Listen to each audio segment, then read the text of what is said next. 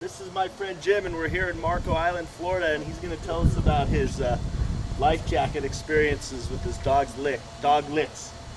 Yeah, Mr. Licks here, he's definitely a jet ski guy, you know. He goes with me everywhere on the jet ski, sits up there with his paws on the handlebars, right on the, looking out front. And he occasionally falls off. The other day we were coming across Casambas Pass, and a big wake from a boat was out there. We hit it and he bounced through the air and flew off at about 35 miles an hour.